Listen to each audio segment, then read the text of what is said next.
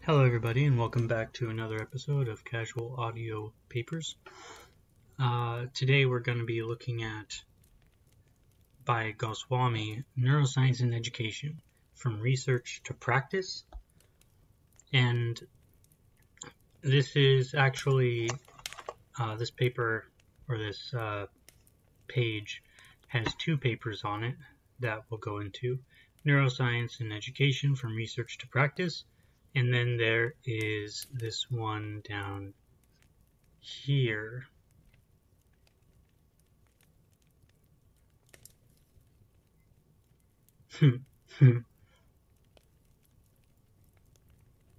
Cool.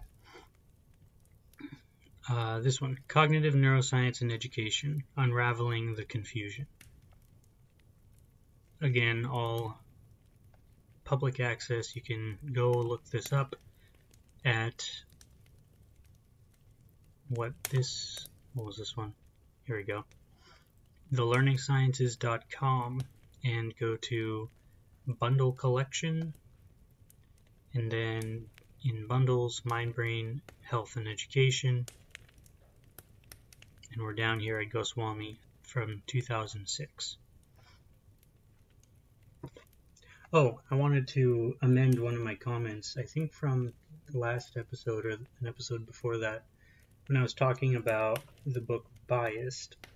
So the book is by Jennifer L. Eberhardt, PhD. And like I said, it's not bad, it's just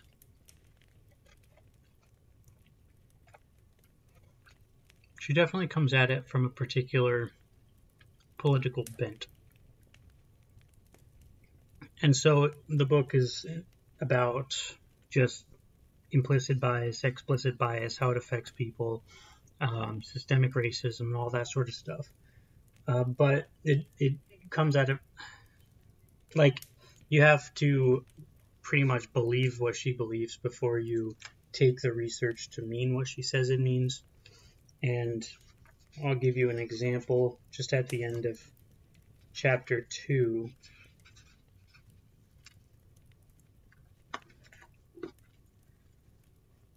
It says, last couple paragraphs, is clutching your purse when you see a black man a reflection of prejudice?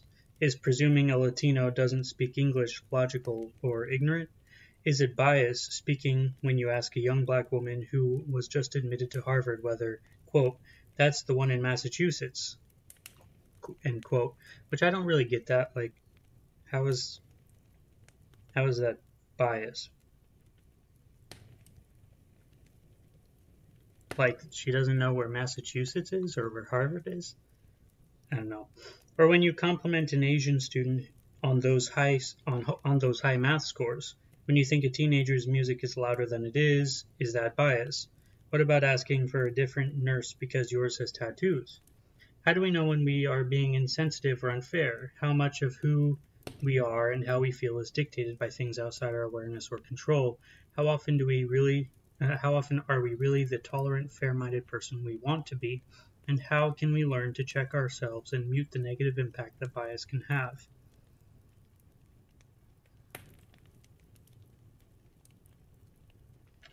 Basically, I wasn't aware some of these were biases. I mean, I understand the clutching your purse one because I've heard that one before. In presuming a Latino doesn't speak English, I suppose I can see that. Like, you go up to somebody who's speaking Spanish and they're Latino, and you're like, do you speak English? And then, if they say yeah, then yeah. If they say no, then no, or whatever. But I don't get some of those other ones. Basically, you have to assume that all of those are biases, first of all. And second of all, you have to assume that biases and heuristics are wrong or are bad. Another example from the book, it talks about, what was it called?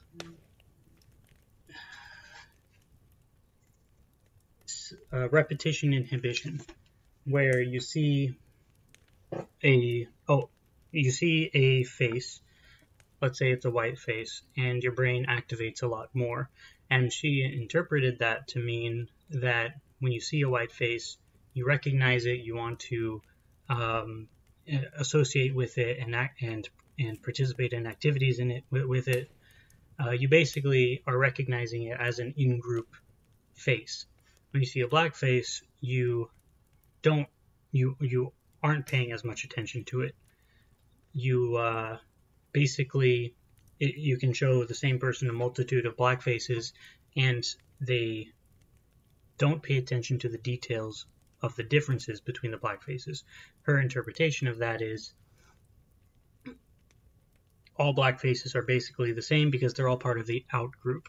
But then when you activate repetition inhibition, which is when you see white faces over and over and over again, eventually your brain sort of goes to the same level of activity that it would when it sees a black face. And then she says, therefore you've become familiar with white faces and you have fully integrated them into your own friend group or whatever, into your familiarity. And so it's one of those things where, okay, the data is there, but the interpretation of the data is highly subjective, which is actually one of the previous episodes when we were talking about the neuroscience and how that affects education. The big question is, are we learning about education from neuroscience, or are we interpreting the neuroscience through education? Like, what direction is the interpretation going?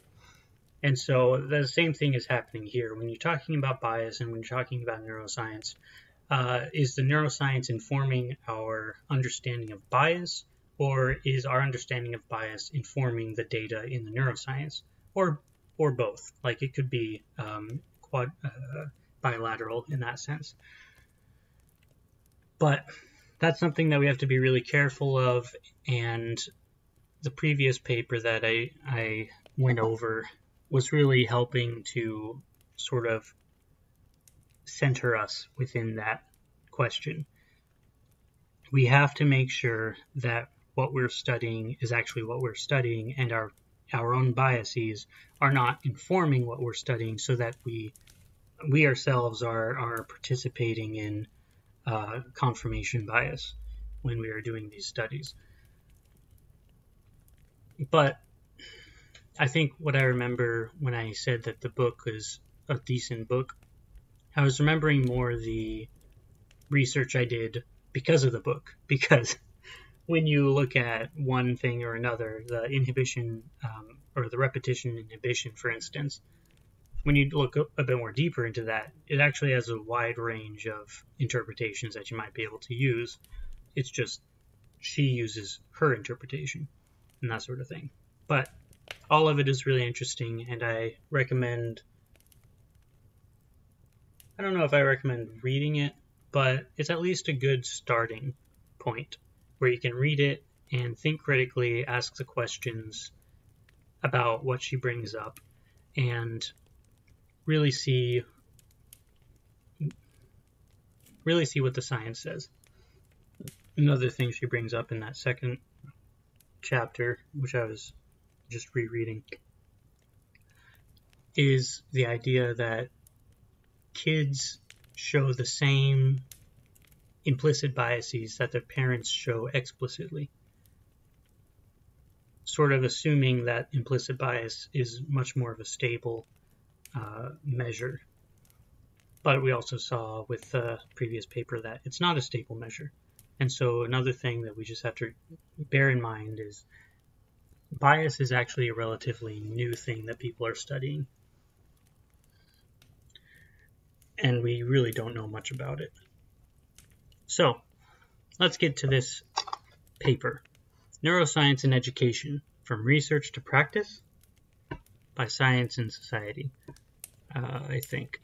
Let's see, actually, what's the journal here? Nature Reviews, Neuroscience. Okay. By Usha Goswami. Abstract. Cognitive neuroscience is making rapid strides in areas highly relevant to education. However, there's a gulf between current science and direct classroom applications. Most scientists would argue that filling the gulf is premature. Nevertheless, at present, teachers are at the receiving end of numerous brain-based learning packages. Some of these contain alarming amounts of misinformation, yet such packages are being used in many schools. What, if anything, can neuroscientists do to help good neuroscience into education? And that's one of the big things is neuroscience, we don't know much about it. Oh, like Obama was right when he was saying that he wanted to advance brain, just the study of the brain and everything. But we don't know much about it, even still. So we just have to walk tentatively when we talk about neuroscience and its applications. And there are lots of what Tracy Togama Espinoza says are neuromyths. And that's just, we believe a lot of things that may be true broadly or statistically or may not be true, but they're just popular neuroscience myths. And we have to be sure that we are thinking critically about them. Okay, let's get into this. There is a hunger in schools for information about the brain. Teachers are keen to reap the benefits of the century of neuroscience for their students. In neuroscience laboratories, considerable progress is being made in understanding the neurocognitive development and underpinning essential skills taught by educators, such as numeracy and literacy. This progress is largely theoretical. The current gulf between neuroscience and education is being filled by packages and programs claiming to be based on brain science. The speed with which such packages have gained widespread currency in schools is astonishing. This article highlights some pervasive neuromyths that have taken root in education, gives a flavor of the information being presented to teachers as neuroscientific fact, and reviews recent findings in neuroscience that could be relevant to education. It also considers what, if anything, we should do now to influence the widespread misapplication of science to education.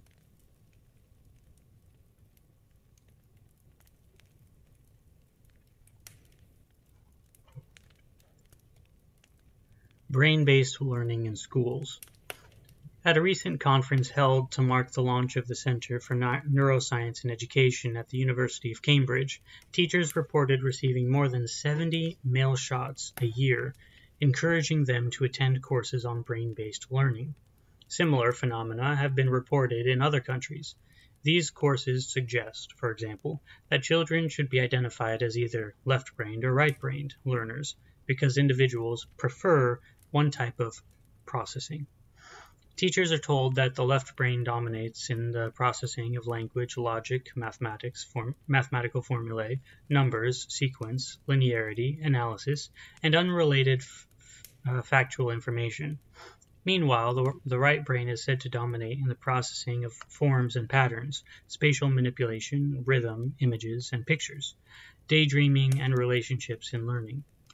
Teachers are advised to ensure that their classroom practice is automatically left and right brain balanced to avoid a mismatch between learner preference and learning experience. This neuromyth probably stems from an over-literal interpretation of hemispheric speculation.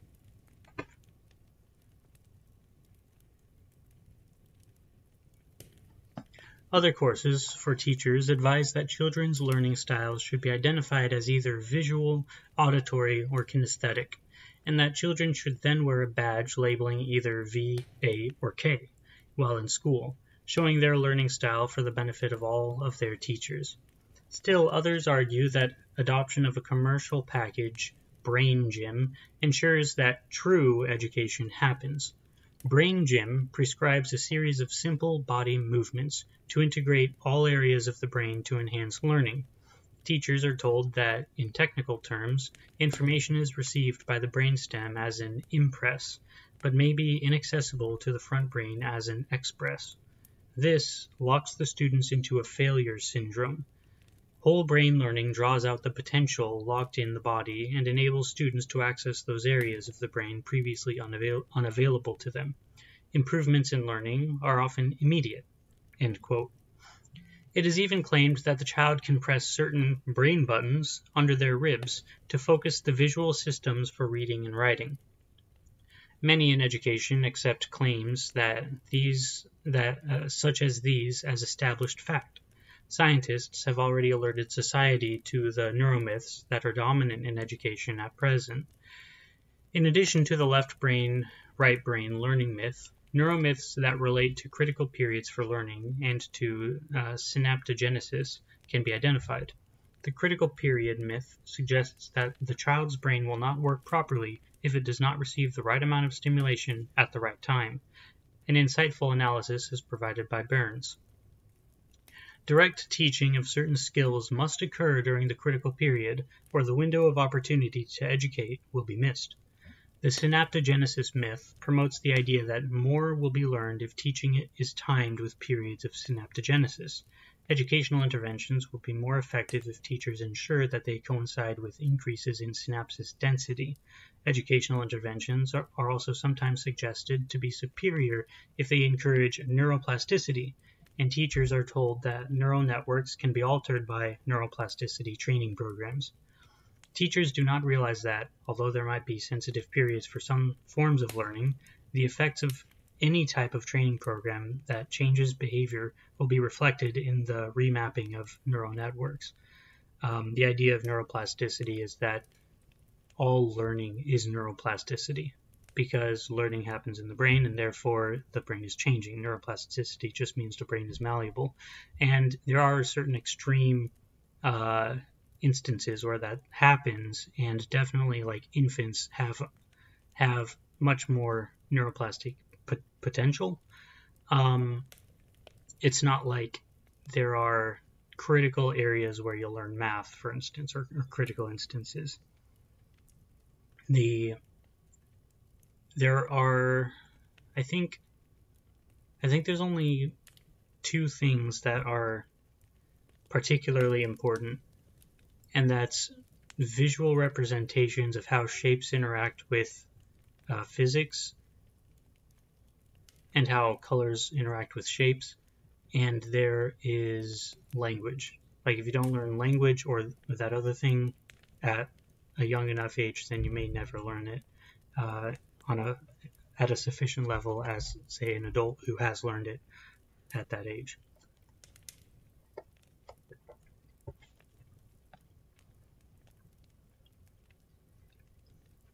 Neuroscience in the classroom. These neuromyths need to be eliminated. The dominance of these myths obscures the important strides being made by cognitive neuroscience in many areas relevant to education. For example, our understanding of the neural basis of the 3 R's, reading, writing, and arithmetic, is growing rapidly. So is our understanding of how to optimize the brain's ability to benefit from teaching. Good instructional practice can be undermined by brain-based factors such as learning anxiety, attention deficits, and poor recognition of social cues. All of these factors disrupt an individual's capacity to learn and also have an effect on other learners in the same classroom. Reading and dyslexia. From work with adults, it is well established that a left hemisphere network of frontal, temporoparietal, and occipital temporal regions underpins mature reading. However, cross-language imaging studies show some interesting variations. These seem to depend on how the orthography, the writing system, of a language represents phonology, the sounds of the language. When learners of transparent writing systems, for example, Italian, are contrasted with learners of non-transparent, for example, English, or character-based, for example, Chinese, writing systems, highly similar brain areas are found to be active during reading. However, mature readers of transparent orthographies show greater activity in the left planum temporale, a brain region involved in letter-sound conversion. Whereas mature English readers show greater activation of an area known as the visual word form area in the left occipital temporal region. Although originally proposed as the substrate of visual word recognition, this neural area has also been proposed to involve phonology. For example, through the computation of orthographic phonological connections. Its greater activation in English could reflect the several levels of spelling-sound correspondence that are important for decoding English. For example, reading bomic by letter sound conversion or by analogy to comic. Readers of Chinese show relatively more engagement of visuospatial areas, presumably for recognizing complex characters. Okay, so this shows us young readers versus adult readers in their reading acquisition.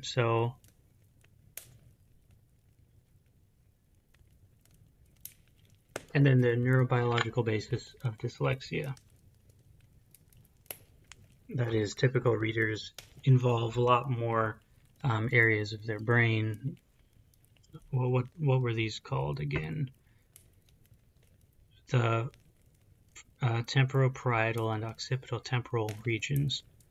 So occipital temporal here and the temporoparietal is right there.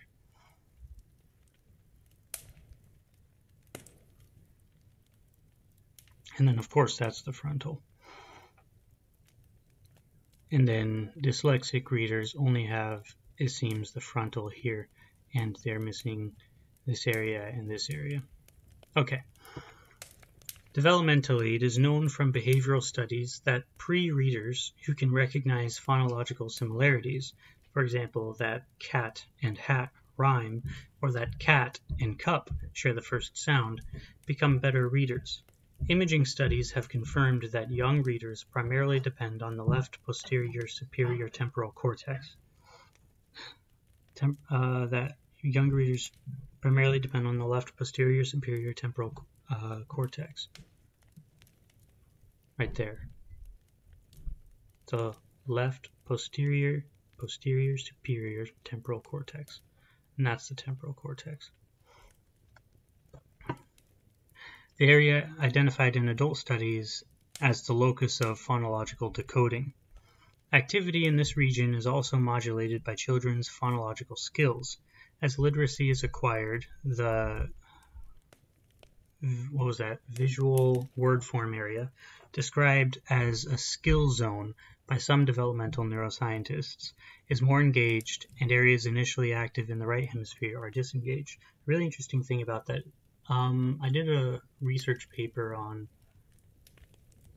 the difference between how people interact with humor and words if the language reads from left to right versus right to left. And of course I didn't find anything because, well, first of all, that there's not a lot on that, but also there isn't a lot in general that would be there.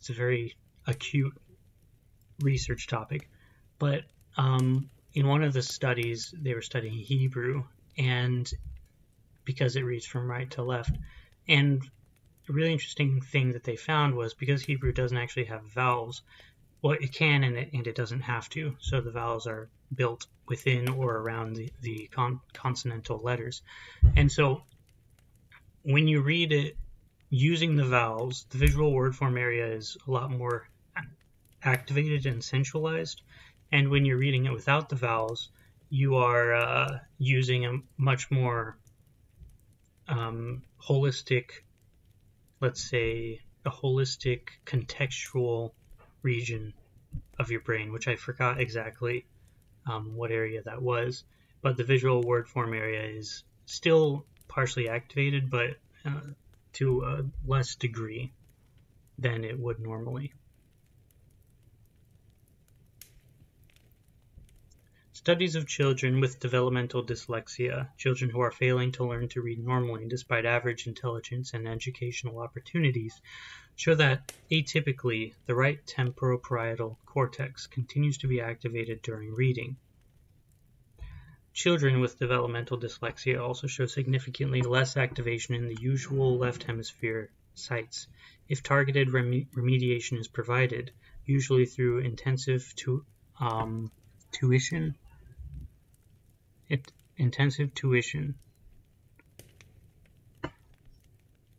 in phonological skills and in letter sound conversion. Activity in the left temporal and parietal areas appears to normalize. So far, however, developmental neuroimaging studies have been short-term and mostly confined to English. Theoretically motivated studies across languages are now required. These developmental imaging studies show that we can begin to pinpoint the neural systems responsible for the acquisition of reading skills, and that we can remediate inefficiencies in these systems. However, so far, these studies do not tell teachers what works in the classroom. Most training studies have used interventions already known to be successful from educational research, and have simply documented that neural changes in the expected areas accompany behavioral changes. So far, neuroimaging tells us little more, but the potential is there. For example, imaging offers the possibility of identifying neural indices of a child's potential difficulties, which may be hidden from view early in development. We can attempt to identify neural markers for phonological sensitivity, such as brain responses to auditory cues for rhythm, to identify who is at risk of later reading difficulties. Alternatively, we can see general language markers for dyslexia. In both cases, early identification of infants with poor skills would enable language interventions to prevent dyslexia long before schooling. Studies could also be designed to test neural hypotheses. For example, a popular cognitive theory of developmental dyslexia proposes a cerebellar deficit.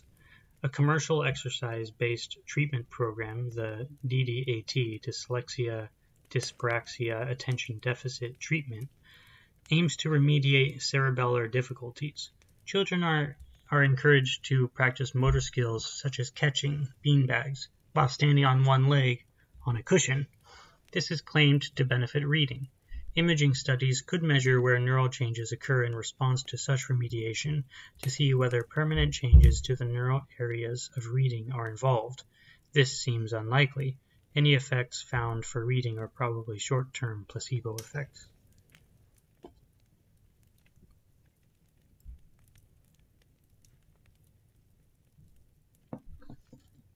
Number and dyscalculia.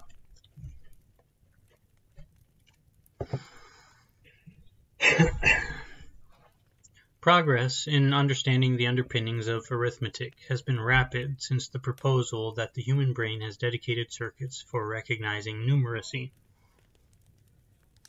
This number sense capacity depends on parietal, prefrontal, and cingulate areas, with the horizontal segment of the bilateral intraparietal sulcus, or hips, playing a central part in the basic representation and manipulation of quantity. In simple paradigms, in which participants have to decide whether, for example, 3 is larger than 5, the hips might be the only region specifically engaged. Activity in the hips is modulated by the semantic distance between numbers and by the size of numbers. Other arithmetic operations are more dependent on language-based fact retrieval, such as simple multiplication, which activates the angular gyrus. Some arithmetic operations depend on the mental number line. This is an apparently universal mental spatial representation of number, in which smaller numbers are represented on the left side of space, and larger numbers are presented on the right. The interactions revealed between number and space in the parietal cortex have been particularly interesting. Manual responses to large numbers are faster when the response is on the right side of space, and vice versa for smaller numbers. In line bisection tasks, in which participants have to estimate the central point of a horizontal line, midpoint estimation systematically deviates to the left if the line is made up of 2's, and to the right if the line is made up of 9's. Interesting. The numbers automatically bias attention. Patients with visual neglect, a disorder of spatial attention following right parietal damage, systematically neglect the left side of space. These patients show a rightward bias in line bisection tasks. The rightward bias was even found for oral estimation. For example, when asked to state the numerical midpoint of 2 and 6, patients tended to give answers like 5.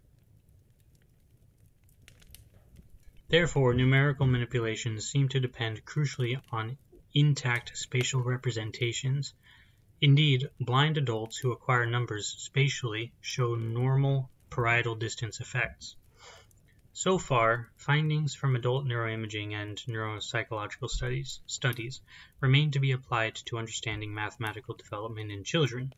One important electroencephalograph study showed that when 5-year-old children perform the number comparison task, is 4 larger or smaller than 5, they show effects at similar electrodes in the parietal cortex as adults, with similar latencies. However, reaction time data showed that the children were 3 times slower to organize the key press response. This imaging experiment raises the possibility that, neurally, young children can extract numerical information as fast as adults. The slow acquisition of calculation skills in the primary years might, therefore, reflect difficulties in understanding arithmetic notions and place value, rather than difficulties in understanding the relationship between digits and quantities. Neuroimaging studies can help us to investigate this possibility. Also of interest to teachers is the evidence for the spatial mental number line. At present, there are various models in schools for teaching children ordinal knowledge of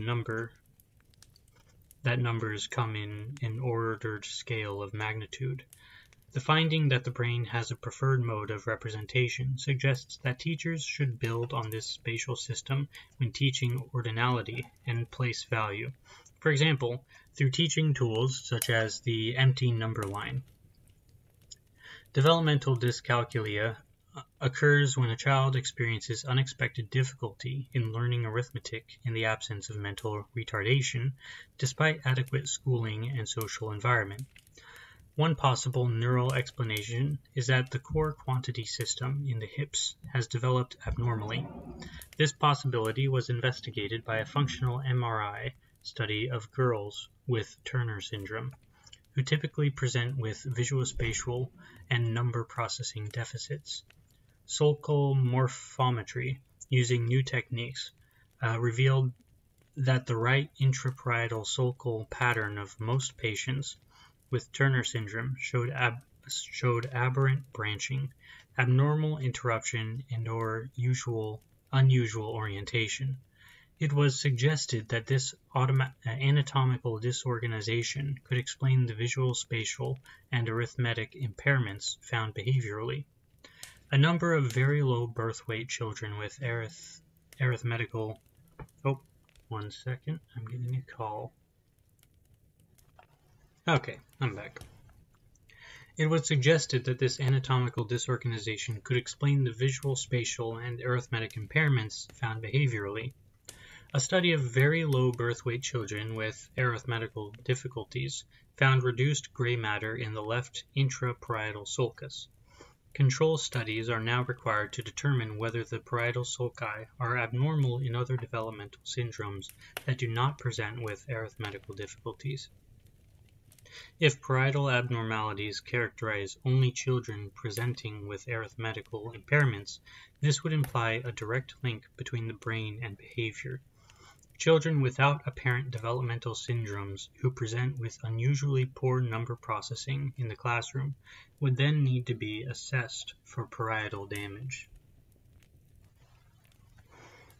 Attention, emotion, and social cognition. The short attention spans of some children pose continual problems for their teachers. Children with attention deficit hyperactivity disorder, ADHD, are particularly... There was a bug on my glasses. Are particularly challenging to educate, as they are inattentive and impulsive, cruising the classroom instead of focusing on their work. Of course, all young children experience some difficulties in sustaining attention and inhibiting impulses. Perhaps attentional training might benefit all preschoolers, leading to educational advantages. A recent brain imaging study claimed that 5 days of attention training significantly improved performance on tests of intelligence in 4 and 6-year-old children. The children were given training exercises to improve stimulus discrimination, anticipation, and conflict resolution. For example, they learned to track a cartoon cat on a computer screen by using a joystick, to anticipate the movement of a duck across a pond by moving the cat to where the duck should emerge, and to select the larger of 2 arrays of digits when conflict was introduced by using smaller digits to present the larger array.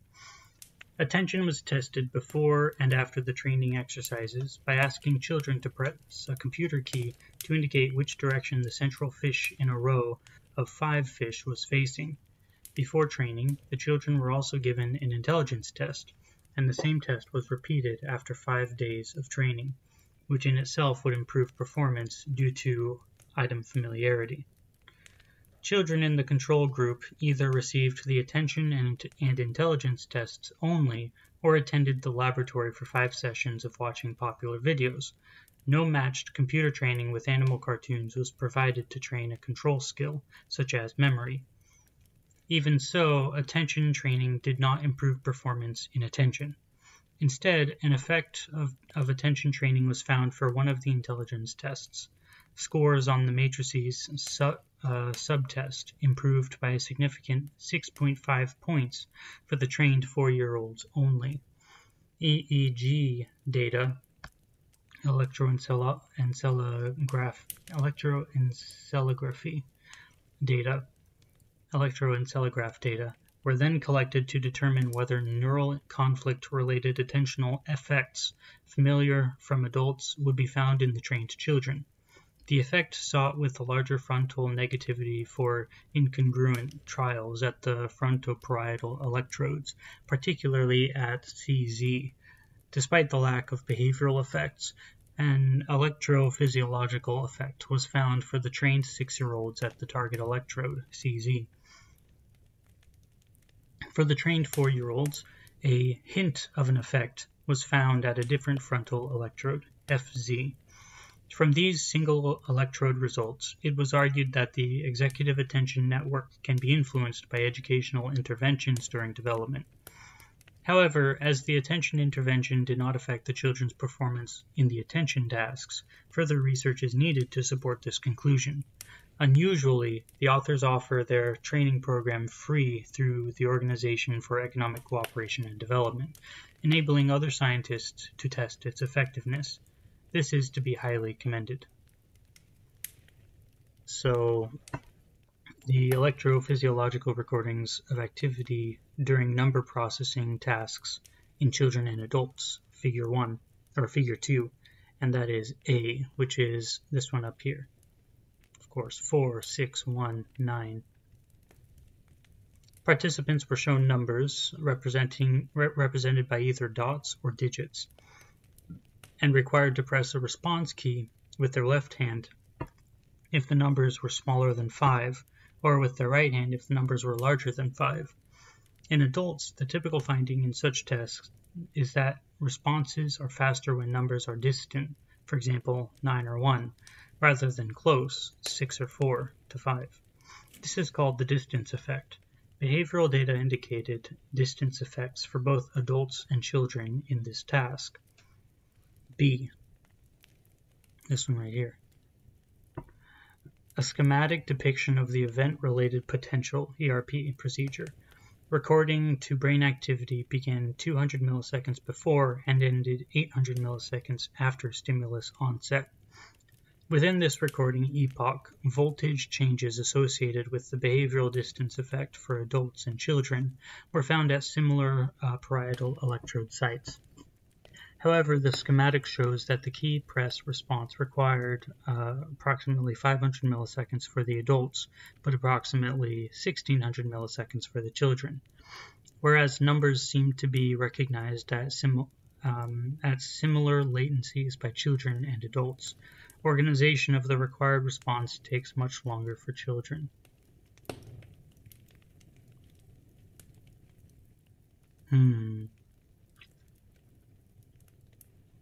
C. Representative posterior channel, 91, comparing ERPs in adults, event-related potentials in adults, and 5-year-olds for the number comparison task. The x-axis is in milliseconds and corresponds to a 1-second epoch of recorded electroencephalogram.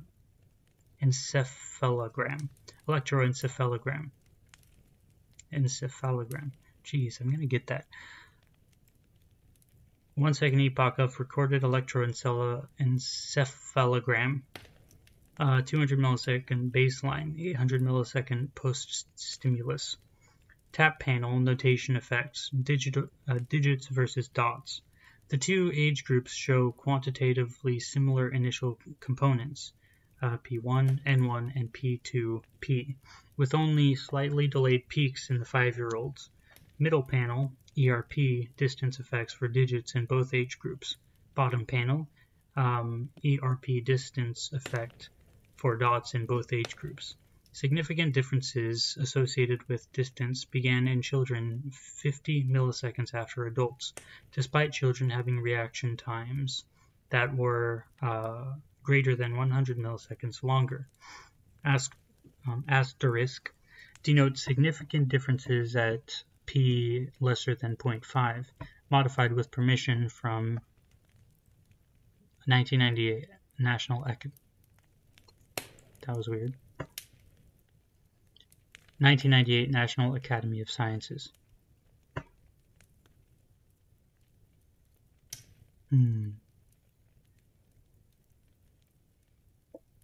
Interesting. The neural substrates for emotional processing are increasingly well understood. For example, the amygdala is known to be important for the interpretation of emotional and social signals, particularly from the face and eyes.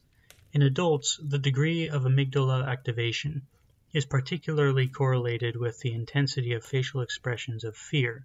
Children, too, show amygdala activity to fearful expressions, and children with autism who have impaired social cognition have significantly increased amygdala volume. The anatomical system involved in fear processing could be abnormal from an early age in autism, as was suggested by a recent EEG study with 3-year-olds. The mirror neuron system in the inferior frontal gyrus is also involved in understanding the emotional states of others. The results of a recent fMRI study showed no activity in this area in children with autism when compared with typically developing children during the imitation of emotional expression.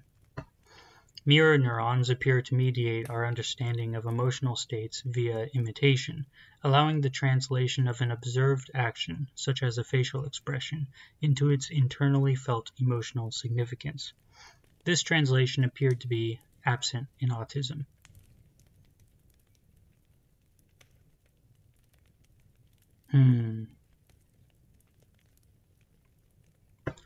Research such as this allows us to study the neural underpinnings of emotional processing in children in mainstream schooling. For example, children exposed to harsh discipline and physical abuse at home seem to process emotions differently from other children. In later childhood, they are also more likely to have conduct disorders that make them difficult to teach. Such children are prone to an anger attribution bias, tending to misattribute anger to the actions and statements of others. So far, little neuroimaging work has been done with such children. If atypical brain development is found, and if training programs can be devised to improve these children's reading of social signals, this would be of benefit to education. We already know that it might be possible to teach children with autism to read emotions to some degree. Optimal interventions for other groups of children could also be designed, with imaging data helping to pinpoint the brain networks to be targeted. A similar logic applies to learning anxiety. Neuroimaging studies of anxiety disorders in adults focus particularly on structural and functional changes in the orbitofrontal cortex and the temporal lobes, including the amygdala. Anxiety disorders are known to increase following traumatic brain injury. A neuroimaging study of children aged 4 to 19 years with severe traumatic brain injury showed that children with more damage to the orbitofrontal cortex were less likely to develop anxiety disorders. The authors suggested that an imbalance in the orbitofrontal cortex amygdala connection could influence the expression of anxiety, and pointed out that in non-human primates, these connections begin to develop during gestation. Anxiety disorders can be treated, and neuroimaging in adults suggests that some beneficial treatments target the amygdala. As in adults, anxiety in children appears to affect attentional systems, leading children to selectively shift attention towards threatening stimuli. Again, it might be possible to devise early interventions for such children and to use neuroimaging to identify who is most likely to benefit. Can we bridge the gulf? While we await such developments, can we bridge the gulf between neuroscience and education by speaking directly to teachers and sidestepping the middlemen of the brain-based learning industry? We're trying to do this in our UK seminar series and through the International Mind, Brain and Education Society.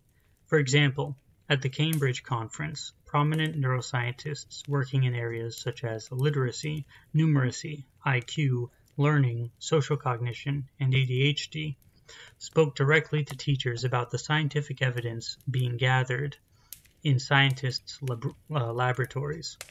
I almost said laboratories.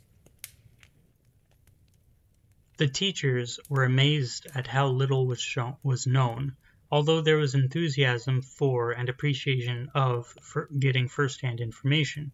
This was coupled with frustration at hearing that many of the brain-based programs currently in schools had no scientific basis. The frustration arose because the neuroscientists were not telling the teachers what works instead. One delegate said that the conference, quote, left teachers feeling that they had lost lots stripped away from them and nothing put in its place, end quote. Another commented that, quote, class teachers will take on new initiatives if they are sold on the benefits for the children. Ultimately, this is where brains live, end quote. This last comment surely provides an insight into the success of the brain-based learning industry. Inspirational marketing ensures that teachers who attend these conferences do get sold on the supposed benefits of these programs for the children that they teach. Owing to placebo effects, these programs may indeed bring benefits to children in the short term. However, such programs are unlikely to yield benefits in the long term, and so many will naturally fall out of use. One teacher commented, quote, we no longer make children wear their VAK badges, end quote. The question for society is, should neuroscientists do anything about this misuse of science? After all, each of these programs will have a natural life and will go away. Only findings for the classroom that are really based on neuroscience will endure, so should we do anything now? At least 2 lessons for science and society have emerged from efforts to bring together neuroscience and education. The first is the immense goodwill that teachers and educators have for neuroscience. They are very interested in neuroscience. They feel that we have the potential to make important discoveries about human learning, and they are eager to learn about these discoveries and to contribute ideas and suggestions. Many teachers have found attending these conferences an intellectually exhilarating experience. The second lesson is that neuroscientists may not be those best placed to communicate with the teachers in any sustained way, which is quite possibly true. The scientists are seen as too concerned to establish the rigor of their experimental manipulations, and as providing too much data. Most teachers prefer broad brush messages with a big picture, and being told what works. Neuroscientists are not necessarily gifted at communicating with society at large, and they are appropriately cautious about saying that something works. At least true neuroscientists are.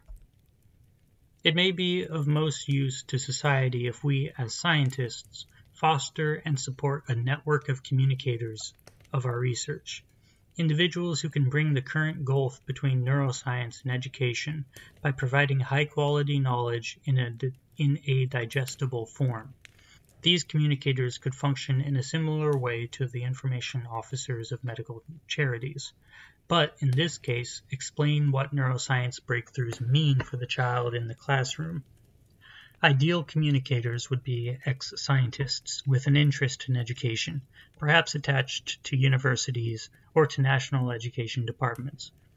They could fulfill a dual role, interpreting neuroscience from the perspective of and in the language of educators, and feeding back research questions and ideas from educators to neuroscientists. In my view, we should not remain quiet when claims that we know to be spurious are made, such as that children can organize themselves for reading and writing by pressing their brain buttons.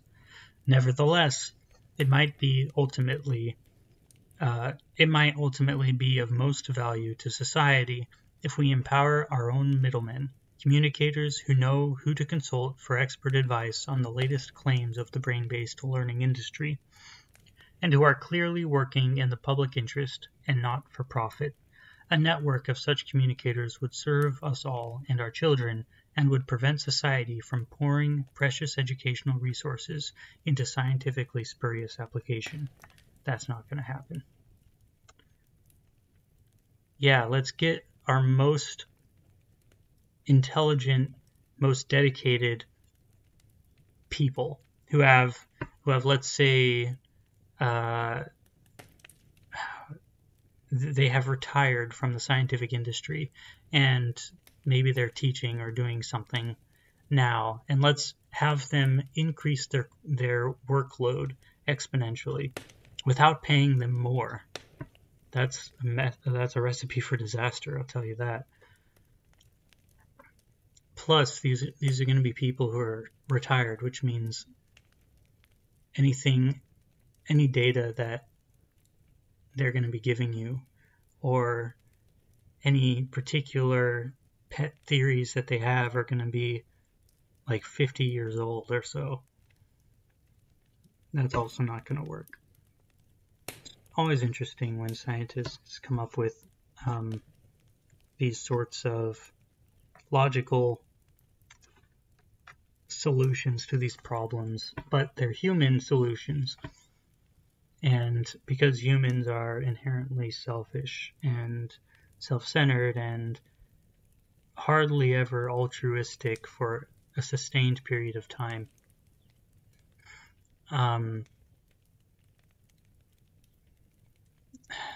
it just doesn't work. It's funny because neuroscientists don't really understand a lot about fundamental human behavior in many instances. Perhaps we can get the evolutionary psychologists on this task or something, or the behaviorists, but neuroscientists might not be the best option. But this is interesting. One thing, let's see, some of the things that I learned from this paper is that, of course, neuroscience and teaching need to be connected in an appropriate way, but oftentimes what we do is there will be this study that seems to indicate one thing or another. Then we oversell that study to such a high degree that it becomes sort of like a pop culture neuroscientific truth or truism, but it could be completely wrong, or we could be putting way too much weight on one particular study when it's not merited. And so we need to be careful with that. And the teachers, especially when they teach children, need to be careful of that, because they're bringing up the next generation in knowledge oftentimes, and they're instilling in children the values and the pathological theories that we might have, and so they need to be particularly careful. But I don't have much faith in primary education at this point, unfortunately. But we'll see. Maybe someday that'll change. 55 minutes, it's not bad.